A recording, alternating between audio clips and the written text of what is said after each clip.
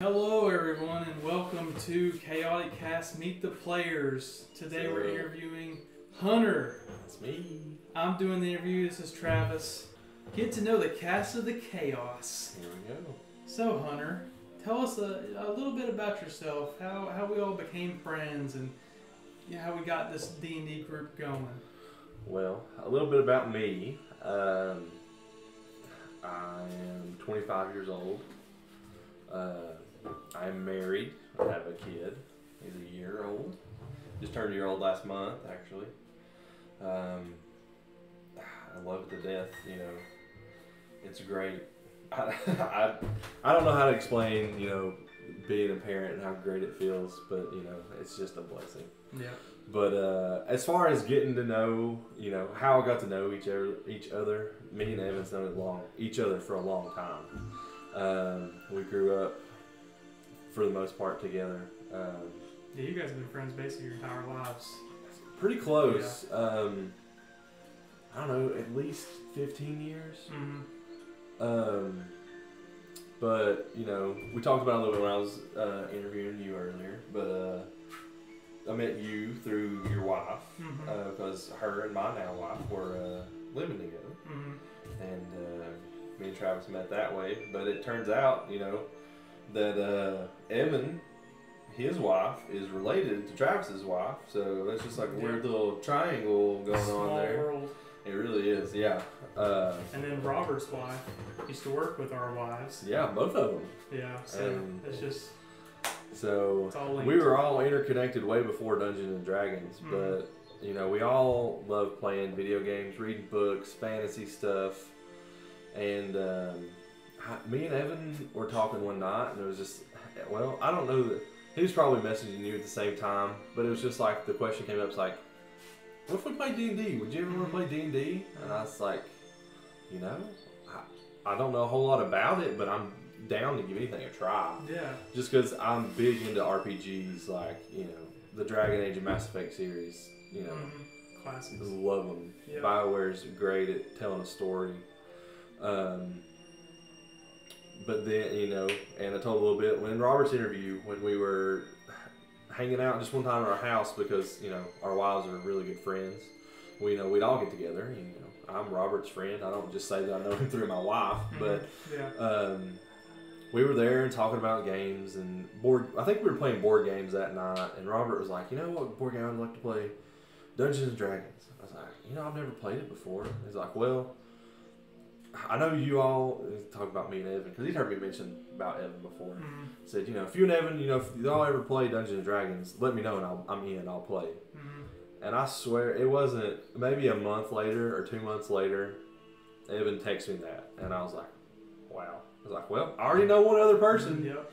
And he's like, really? He's like, yeah, I know Robert. It's like, oh yeah, I know Robert. Yeah. So we all kind of knew each other before, but just the Dungeons and Dragons thing, it's really brought us together. And we've become even closer friends because of it. I think we message, we talk daily. I mean, oh yeah.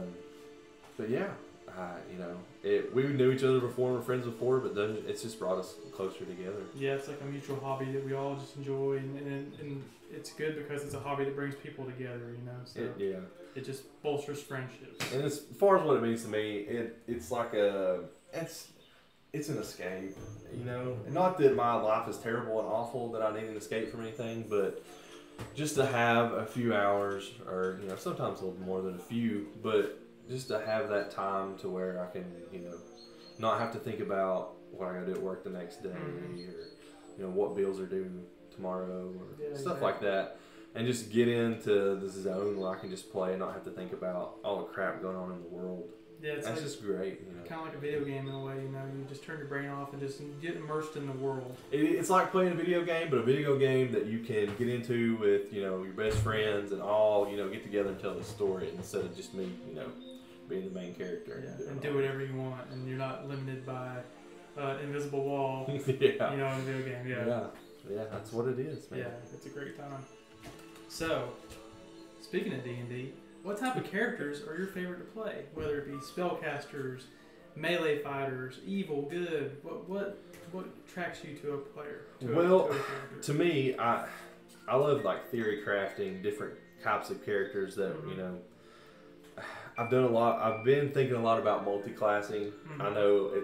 You know, some people shy away from it because it's a little more difficult to do. Yeah, but or it can get broken fast. I just love the way that characters can work together. Like different classes can work together. Like, I think there's a really cool interaction you can have with a rogue ranger. If you go like a Gloomstalker path with a ranger. I think one of my favorite is probably the Paladin Warlock.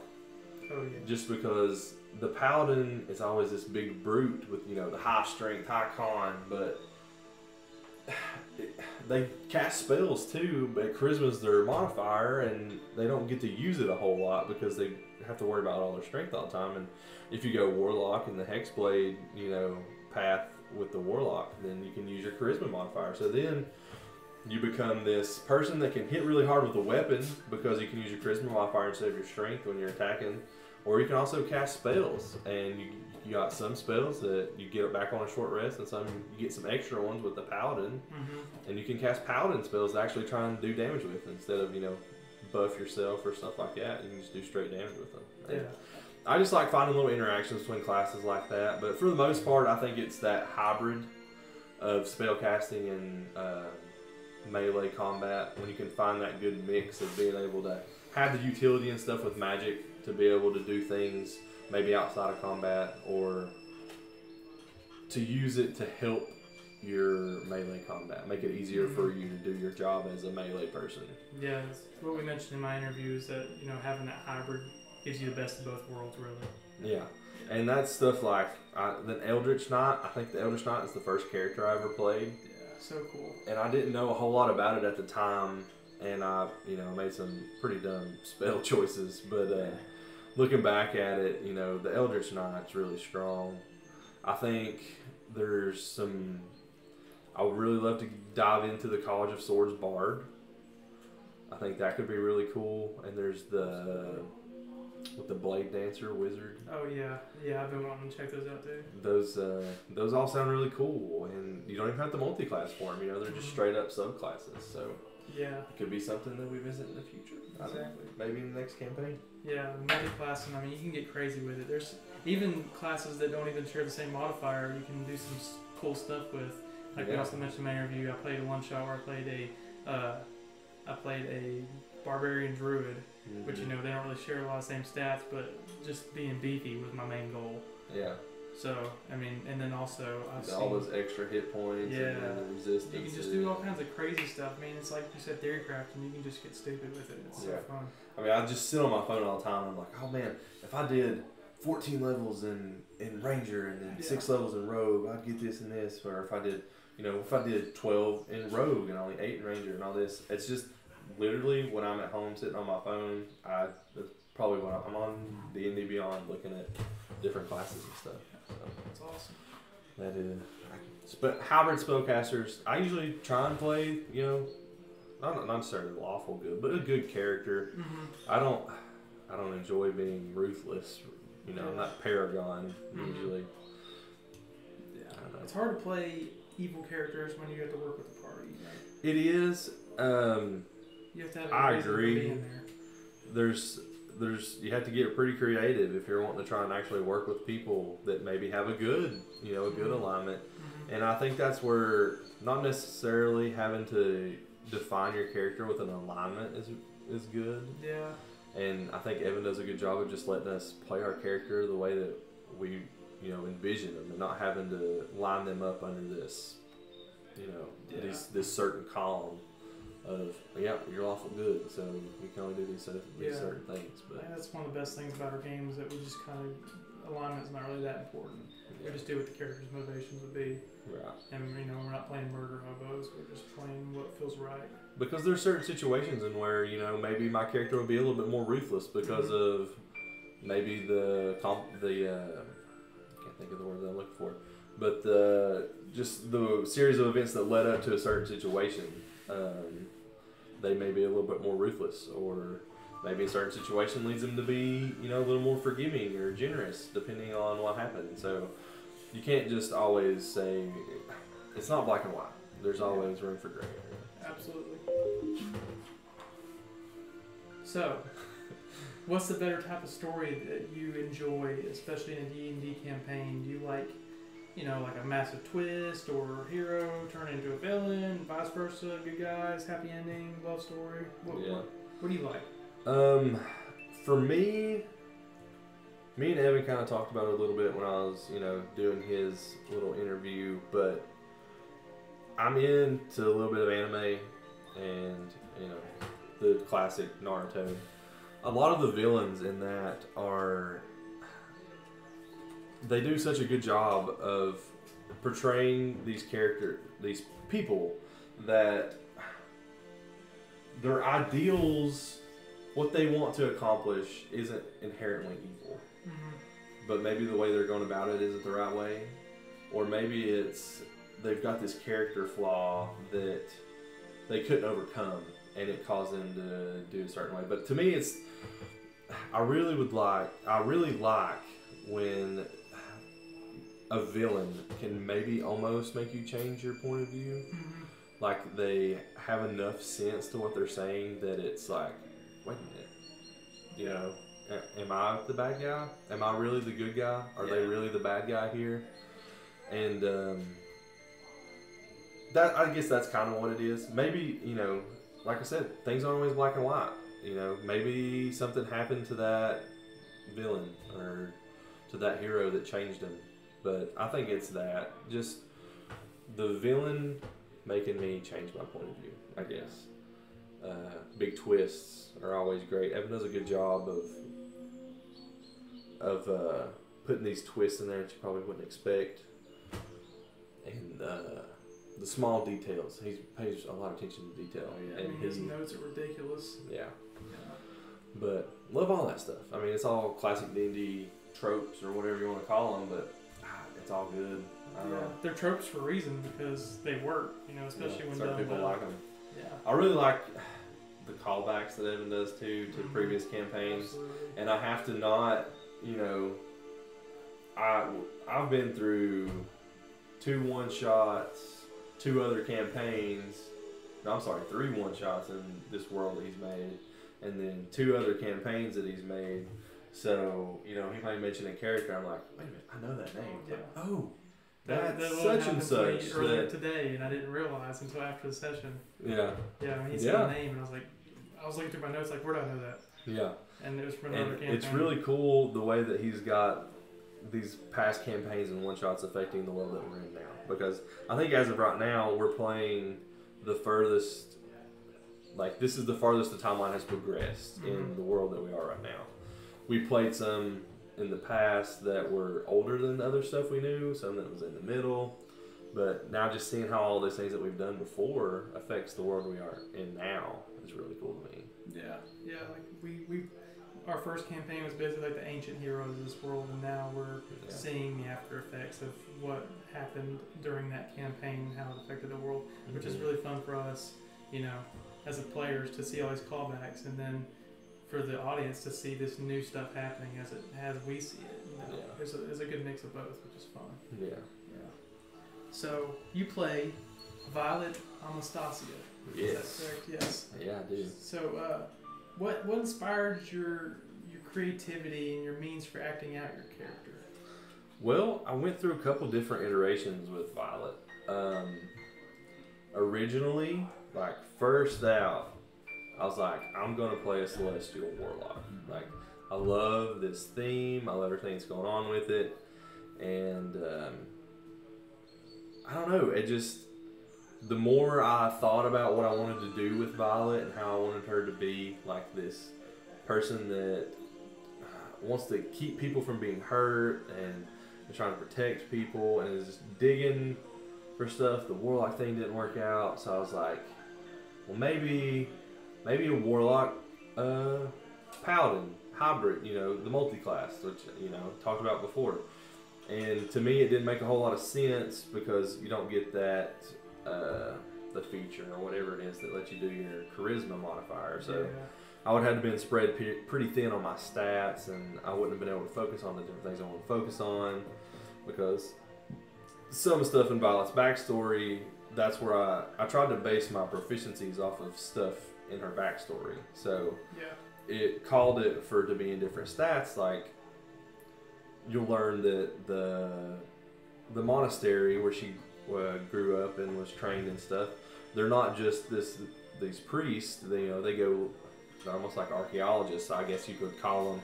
They're looking for ancient relics and stuff. And so history is a big thing. Arcana is a big thing for her, so she needs her intelligence. So having to spread all that out, I was like, no, the multi-classing, like that's not going to work. And I was like, well, cleric, paladin, you can kind of do the same kind of stuff. Like, no. So it became just cleric because, clerics are so flexible with what they can do because they have this humongous spell list that they just have to pick stuff from.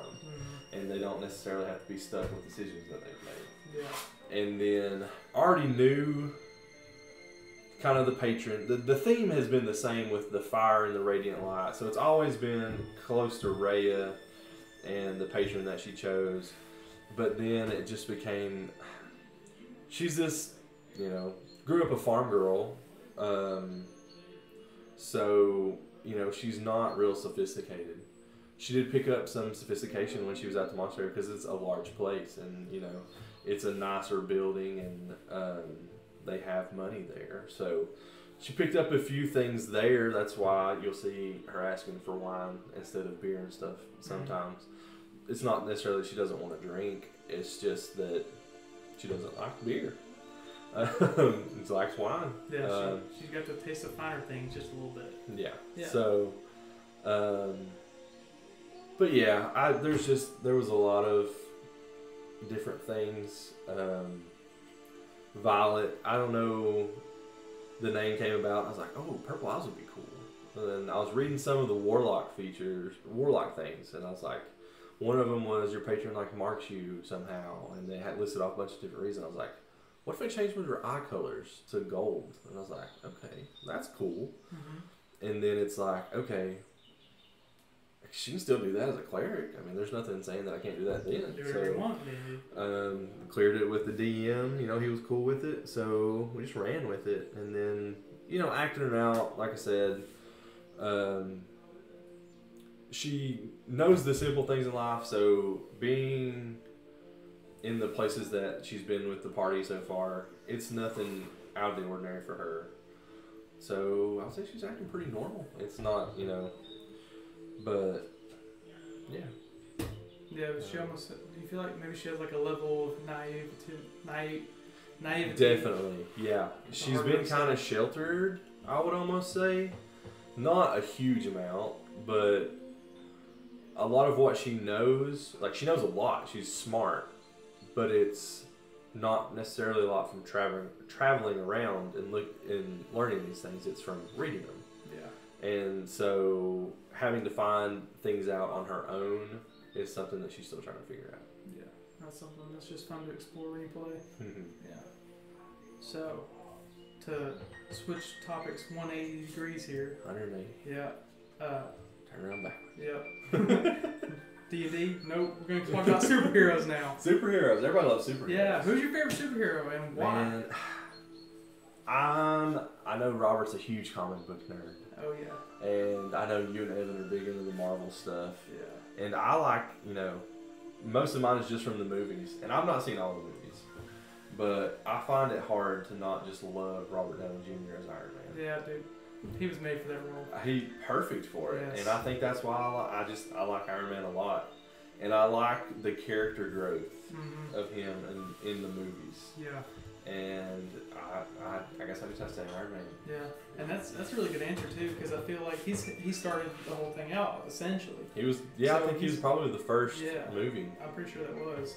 Yeah. And then it's like, even when his movies were over, Iron Man 3 was a while ago, but still he's been in all the Avengers and other little side stories and stuff, like a little bit in Spider-Man, that he still grows, even though he's not a full-fledged main character anymore. Right. You still get to see him just grow. And that's the cool thing about the Marvel Universe. But Iron Man definitely, he's just took on a journey that's just, I can see why it'd be anybody's favorite. I'll split it. I don't watch a whole lot of Marvel, but I really like the Wonder Woman movies. I don't know. Wonder Woman's pretty cool. Yeah. Bring in a DC character. DC. We'll do a DC and a Marvel, I guess. I don't know. Yeah, that's cool. I like that answer. Wonder Woman's pretty sweet too. I don't know a lot about her because I always had. I don't either. I'm big into like Greek mythology and stuff, and she's Amazon, I guess, but it's still that same kind of thing. I like Greek mythology, Norse mythology, and then get down to that Amazonian type stuff, which reminds me a lot of mythology. So that's where I kind of go with that. I like the old Justice League cartoon where she had the invisible jet. Yes. That's the only thing I knew about her. Like, well, how does that work? Just sitting. What if she loses it? How did she find that thing? She's just that good. Yeah. So, let's say, what's your favorite book series? Book series for me, right off the top of my head, the Aragon series is awesome. I love it. It was probably my first introduction into like fantasy, like novels. Yeah. And me and Evan were talking about it. That was a lot of what brought mine and Evan's friendship closer, is because we would go back and forth with these books. He would read them, I would read them. Then we would talk about what we thought was going on, what happened and stuff. But Aragon, it's just such, I don't know. Christopher Paolini, he was really young when he wrote it, and he did such a good job of forming these bonds between characters and developing them over this series of books. And there's different bonds. There's the bond of, Aragon and Saphira, his dragon, and it's almost weird because it's almost like he raised her, but then she almost is like this motherly figure to him. But then as Aragon gets a little older, it's almost like a brother-sister thing, because they kind of bicker back and forth. But, the love is always there. They care so much for each other. And then you've got Aragon and Roran, his brother. I think it's his brother. Lord, it's my favorite book series, and I can't remember the lore to it. I can't help you, I'm not ready. Anyway, Aragon and Roran, awesome. I want to think that they're cousins now that I'm thinking about it. Definitely that's what it is. But have a brotherly relationship. But it's definitely a brotherly relationship. Yeah. And Roran's this older brother who has watched over Aragon, and then Aragon all of a sudden becomes this more important person and this more powerful person, and it shows Roran's he wants to help Aragon and the journey that he takes to get there and be able to do that, and the growth that he makes as a character. And then you've got Aragon and his love interest and Arya, and there's just so many different things, and it's great. I love it. But recently I've read the Raei Chronicles. I've been reading all the Raei books, and I really love those. That's when I gotta get on Pronto. They're awesome. Yeah. I was gonna base my first D&D character off of one of the characters, Hadrian, one of the main characters, but ended up not happening. I just couldn't figure out the logistics of it. But anyway, yeah, love it. Love those books. They're awesome. There's a really good dynamic. Usually when books jump around, they'll jump between, these guys are doing this, and here's a couple of chapters about that, and this person's over here doing this, here's a couple of chapters about that. To me, in books like that, to me, I usually get kind of bored.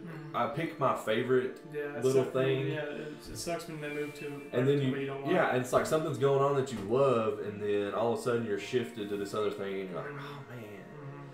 But with these books, it does that a lot, but I just, maybe not so much in the beginning, but once I got into like the second or third book of the Raei Revelations, I got to where every time it would switch, I'd be like, oh yeah, what's going on here? I want to read this. And so all of the characters in that world, that it follows are really, really interesting and deep on different levels. And I just really like those books.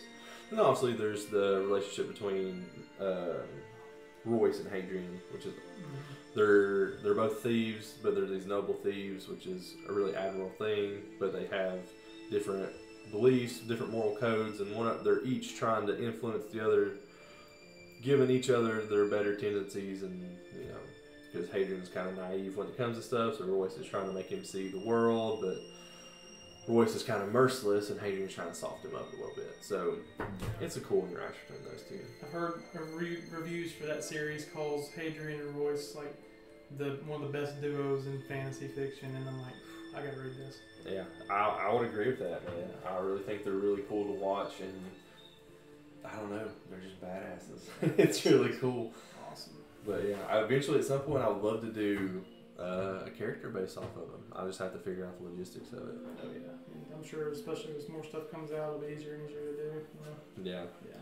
But other books that see, there's The Written. I've read a couple books of them. I haven't finished the series yet. It's really good magic combat. It's got that flow of melee and spell together, which is really like that a lot. Yep. So there's a couple different things, but it's all high fantasy stuff. Yeah, that's my favorite as well. Yeah. Definitely Aragon. Got me into fantasy, and I always reference back to it whenever I think of anything about it. Yeah, that's just like a really good series to start out. Anybody, if they want to read fantasy, it's like, we'll try out Aragon. It's not hard to read. Yeah. There's some twists and turns, but nothing that you would miss. Yeah, like It's all out there, so but they're good, and you don't really expect them, but it's not hard to pick up on. I think that I read, and I'm not 100% sure, but I'm pretty sure Christopher Paolini self-published that first Aragon novel because he couldn't get anybody to pick it up or something. I believe you're right, Yeah, and it became a bestseller. Yeah, I mean, it's just, that shows what a good story it is when someone takes a self-published, which will like pretty much never succeed because they don't have the backing, and still does. That shows the next how two good it is. books after that, I mean, they were probably double the length, I guess. You know, people really liked them, and then the last book was really good. I think I read it, and it was 600 or 700 pages, and I want to think that I read it in like a day or two. Yeah. I was so sucked in. I was up until like 3 in the morning every night reading. Yeah, it's a good book right there. But yeah, I wasn't as happy with the ending. I thought it could have went different ways, but it wasn't so bad of an ending that it ruined the whole series for me. Yeah. Still worth seeing. Still worth going through. Watch the it. It's still worth reading. I think they came out with a movie. It wasn't very good. Yeah, I've seen the movie. That's about all I know about Aragon. Well, don't base anything. Yeah, that's what I've been told. It's probably about 50% of the book. But yeah, they could do a really cool movie series about it, but I guess they never. Maybe one day. There's all kinds of Maybe adaptations coming out lately. I mean, I could cast it for him. I've already got people in mind. Well, speaking of casting, what about your favorite movie or movie series? Favorite movie or movie series? Okay, so these other guys are all big superhero things. I kind of lean toward the horror, scary stuff. Ooh, okay. I really love. I want to say Quiet Place, the first one. Yeah, I haven't seen the second one yet. I really want to. Yeah. I just haven't gotten around to it. But the first one is amazing. The acting in it is so. John Krasinski does an amazing job. He directed it, and his wife was in it, which I'm sure is a challenge. But yeah, for reasons. But yeah, they do such a good job. They do so well together, and just the amount of, because they don't. I mean, there's barely any words in the movie, but the acting, just like the physical acting, is really good. And they learn sign language, which I think is cool. They use a lot of ASL. But I really love Quiet Place. Another movie I'm a big fan of is Passengers. With Chris Pratt and Jennifer Lawrence. Oh yeah, that's a sci-fi movie, right? It's sci-fi. I really like. I'm big into sci-fi stuff. I love space. Yes. Give me a lot of kind of Mass Effect-y vibes. Not as much high fiction, but yeah, it's really cool. It's really intense. You have a lot of emotions throughout the whole thing. It's crazy to watch what Chris Pratt goes through. I don't want to spoil too much, but he's basically alone on this ship that's got a bunch of people on it, but he can't talk to any of them. He's by himself, and he knows how long he's going to be by himself, and it kind of drives him crazy a little bit, and it makes him do some pretty crazy stuff. Yeah. It's really cool. I got 3 movie recommendations for you since you like horror and like sci-fi. You might have seen all 3 of these. Yeah. First is Pandorum. You ever heard of that one? Pandora. That's a sci-fi horror movie. Not really that good, but I mean it's good, but it didn't get good reviews. Yeah. But it's a really cool concept. Everybody knows Aliens, like the #1 horror sci-fi. But this one's pretty good. And Sunshine. You ever seen that? I haven't seen that. That's another good horror, kind of light horror sci-fi. And Event Horizon. You ever seen that? That sounds so familiar. Yeah, that's the one where they go and it goes in like themes of like devils, and it's also sci-fi and it's set on a spaceship, but That sounds it's really like familiar. I don't a remember portal it, to but- hell, basically. Okay. Yeah, super good. I Yeah. think it's good. You like scary? I mean, scary stuff? Yeah. Is that on your radar? Oh, yeah. Have you seen one of the best scary movies? Mhm. If we're talking about just like freaking you out, making you think about stuff. As Above, So Below is an I've yet to see that amazing one. scary movie. I need to check I that out. like it. I don't know how good the reviews on it were, Yeah. but it's kind of got that like Blair Witch thing where they Mhm. follow you around with the camera. Mhm. But some of the stuff in it, the themes in it are really cool. I like it. I think it's a really good scary movie. I don't get scared very easily on those movies, and that one kind of freaked me out a little bit. I'll have to check that one out. See, I like the ones that are like existential dread, and it's not more jump scares. It's more just like the setting is so creepy that it just builds and builds. Yeah. Like, have you ever seen The Witch? Yes. That's one I feel like it's kind of a scary atmosphere. And just like every moment you're like waiting for something to happen, but nothing. It just builds. Yeah. And then also like It Follows. You ever seen that one? I haven't seen that one. That's a pretty good one. That's got suspense at all times. You know, this chick is never safe. And okay. but it's not like stuff doesn't pop out at you. She just like this creature takes possession of, well, she can only see it, and it's like it's basically an allegory for STDs. Is that this creature comes after this person, and the only way you can pass the creature on to somebody else is by having sex with them. So she gets caught in this chain, and she has to figure out how to stop this thing. And it's like an unstoppable monster that just takes the form of a person, and only she can see it. So her friends are helping her, but they can't see what's coming after her, and she's just in her bedroom, and like this big lanky dude comes out and just comes after her, and it never stops following her no matter where she goes. It's just slowly walking towards her. So you're always on the run. And it really builds a good suspense. I'll have to look that up. Yeah, that's a good one. I think it was on Netflix. The Descent. I don't know if you've ever watched The Descent. The Descents are super good. Both of them. I like both of them pretty well. I need to watch the second one.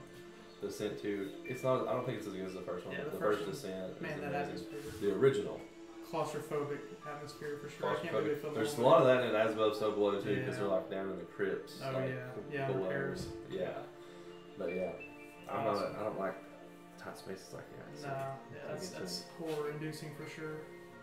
So, back to D&D then. okay. A lot of spells in D&D. A lot of spells. What if you could pick a spell to have it, use at will in your human life, in real life? What spell would you pick? Well, we've talked about this. Yes, we have. We can go the cheat answer and like. I'm not gonna go with the old cheap wish answer. It's too easy. It is easy. It's too easy, almost. I would say probably the teleport spell. Oh, that's a good one. Just because I love to travel. I'll say I love to travel. I've not been a whole lot of places, but the places I want to go places. Yeah. And you teleport anywhere you wanted to go. Man, I It'd be didn't great. think about that. That would have been my answer. Yeah, teleport. It's awesome. Being able to fly would be cool and fun, but flying is really just another means of transportation. Why can't I just teleport? Yeah, exactly. So. And then like flying, you never really think about, if we're gonna get realistic with it in real life, you can fly fine, but then like you got wind resistance hitting you, it's probably freezing cold, bugs hitting your face. I mean, how great is flying really? Probably not that great. Right. I mean, there's always the invisibility thing, but that just kind of that would lead to. I mean, I wouldn't use that in everyday life. It'd be cool to be a super like a superhero with invisibility. Yeah. But in everyday life, I mean, it has to be teleported. Yeah, it's a really good answer. I like that one. So, for Violet, what are your ambitions for Violet, or for the group that she's found herself with, or if your ambitions are different than herself, like what would Hunter want her to do, or what would Violet want? Hunter wants Violet to. Violet's got a lot of questions. Mm-hmm. She knows a lot about, history and magic, arcana-ish things, but there's a lot of stuff about herself that she is still trying to figure out. Like we talked about before, a little bit of the naivety. Mm-hmm, mm-hmm. Trying to, figure out, grow up, become a little more mature.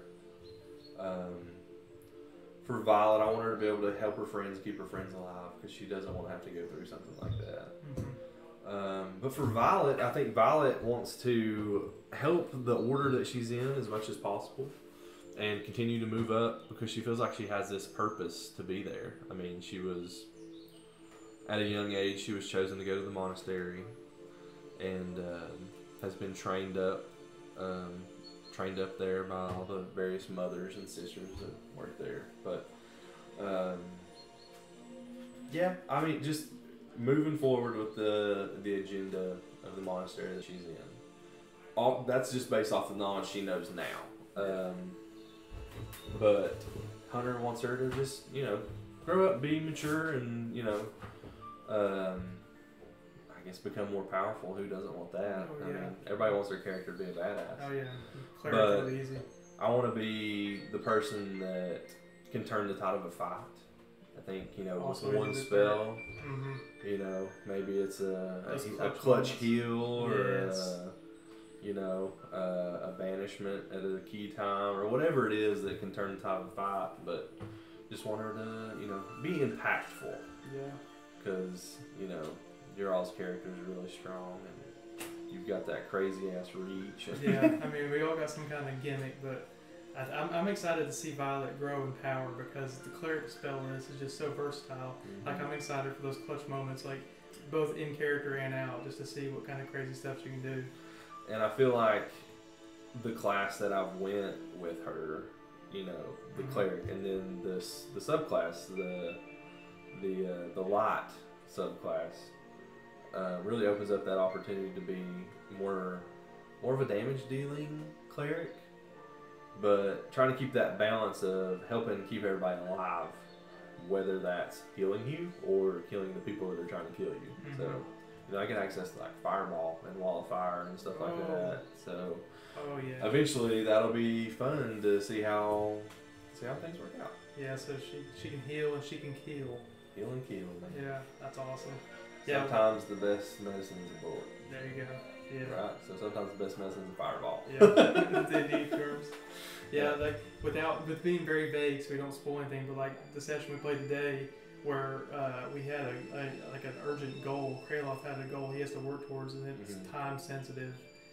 So he's gonna do that no matter what. And Violet agreed to go because it's just like he didn't really know her that well, but she agreed to help because that's like her sense of duty, and she wants like Kraloff was like, thank goodness, because she's so, I'm so I didn't want to make her go, but thank God she's going.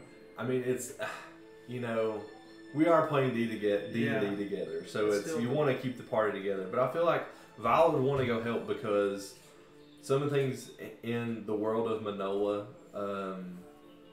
half elves were very oppressed early in the world, and Evans kind of talked to me about the history of half elves and what has went on, and part of without telling too much, part of the lineage of Violet's family, her past generations were key players in the liberation of the half elves and their land. So when she heard that bugbears were taken on a slave ship, that kind of sparked something in her. It's like, that's not right. I need to do something about that. And so it made it easier to say, all right, I can put my thing on the back burner because if they get where they're going on this slave ship, who knows how hard it's going to be to find them or what's going to happen. Violet mentioned a little bit that her order looks for, they're basically archaeologists. They are after these ancient relics, and it's not so much to take them and use them for something. It's to take them and protect the world from other people maybe trying to use them. Or maybe just to take them and categorize them in history, where they belong, keep them in like a museum, I would almost say. So really like an archaeologist. Like Indiana Jones, like, this belongs in a museum. Yeah, you belong in a museum. Yeah. But yeah, I mean, obviously the power that comes with those ancient relics is a plus. And I think that might be part of the reason that the order that she's in has prospered as well as they have. But at the same time, I feel like they're doing the right thing because of the enemies that she has encountered so far seem to be very evil, at least with the information that I have. So that leads me to believe that maybe we're doing something right. Yeah. So. Yeah, I'm excited to see, like, with her backstory, just where things go. You know, it's going to be really interesting to see play out. So looking forward to it. Oh yeah, can't wait. Can't wait to see what Evan's got in store, because I kind of gave him, I gave him this idea of what I wanted, and it came. I kind of let him take the reins on where it ended. Yeah, I feel like that's how we did most of our characters. Like, we told him what we wanted to do, and he's like, all right, this is how it's going to work in this world. Yeah. And it's fun as a player to see, you know, it's kind of like a co-writing a character. Mm-hmm. So it's like as much of a surprise for us as it is for him. Yeah. And for the audience. I mean, that's the way it is when you're, you know, writing this thing. You don't want to know where you end up. Yeah. Because what fun would that be? Yeah, a lot of times, you know, D&D people write like 50-page character backstory, and they know exactly. My character killed a dragon at level 1. Like, led this army into battle. It's like, really? You have 8 hit points. Yeah. The way we did it, it worked out good. It's like a good balance. Yeah. Yeah, between player and DM creation. That's the point of D&D, is to co-write a story, you know. So that's the fun part. So, you know, speaking of the world of Manola, since we're kind of veterans of this world by now, Evan's spent so much time in this world, it's just so fleshed out at this point. I mean, this is the 3rd campaign. Yeah. Done one-shots. You know, we played a lot in this world. I mean, what would you say is like one of your favorite parts about the world? We touched on a little before, I think, about how the old stories affect the new world that we're in. Yes. But, you know, that's awesome, and that's probably my favorite thing. But to add something new, some of the stuff that Evan's come up with, we saw something in it today that was pretty cool. I'd like to learn more about that. Yeah. But I don't want to spoil too much about it. Plot hooks. Yeah. Just like, we're going to go do something, here's something else. There's he comes up with these amazing, like, artifacts and stories that draw you in. The lore is just so deep. I don't know how he's done it. I really don't. Yeah. And I've known Evan for a long time, and it's crazy. You know, you'll ask him a question, and he's got an answer on what it is. Like, why is this city, you know, called this, or, you know, why is this, you know, lake right here? And it's like, well, this, and this. And just, you know, the deep lore is great.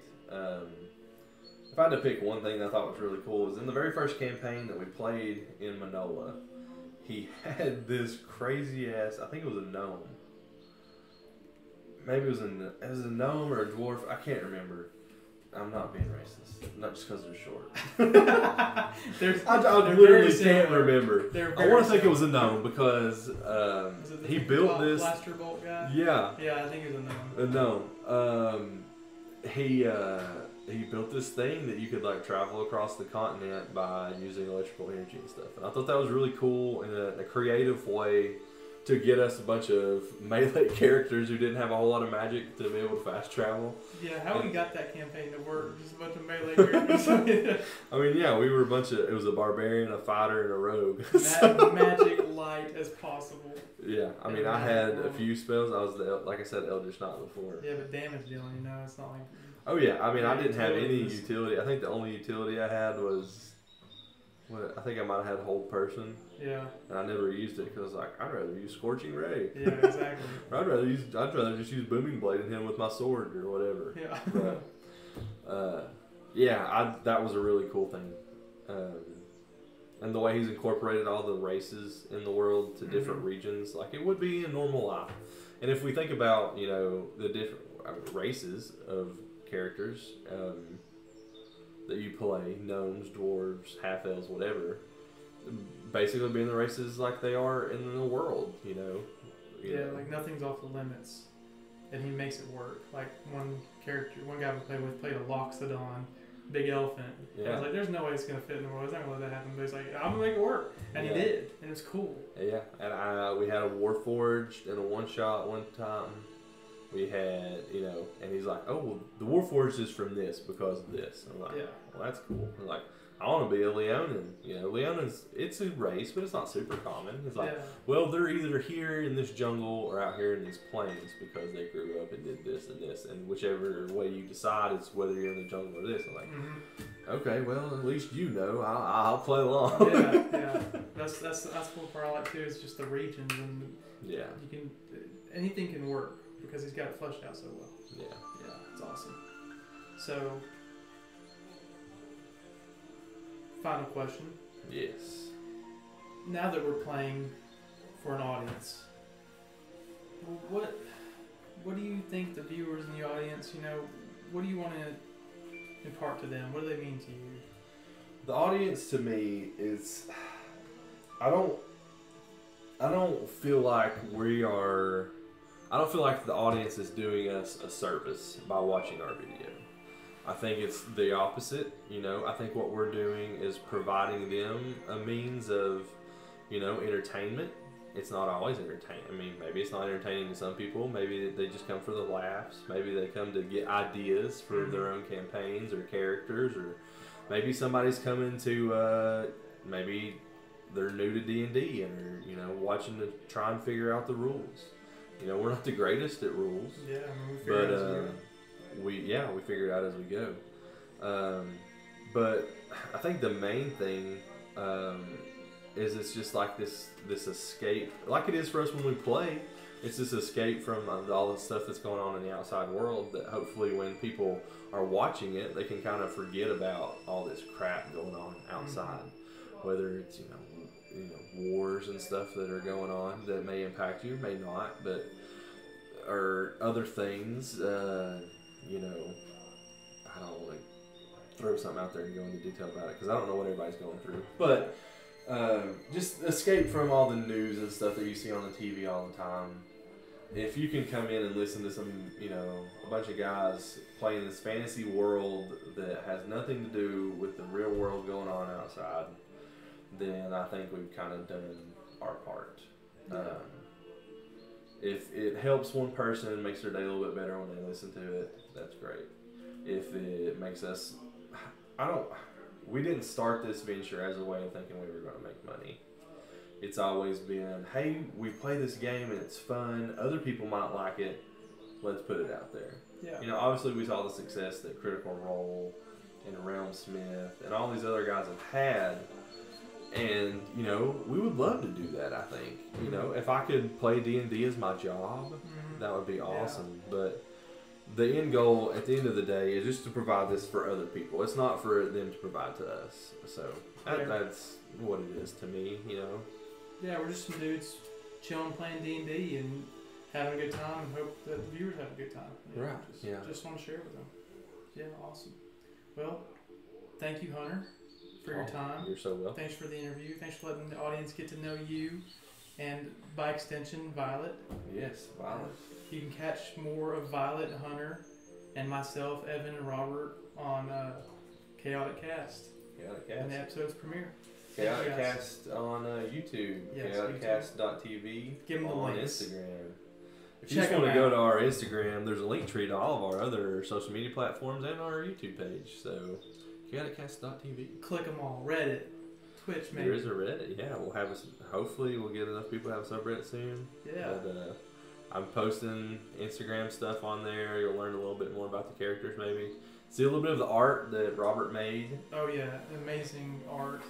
I mean, just so much prep that's gone into it for everybody, and it's cool to start the journey. If you want to check it out, see how we build upon it. You know, take this journey with us. Yes. So anyway, that'll do it for this interview. Thank you again, Hunter. Thank you everybody for tuning in. Yeah, Hope to see you again soon.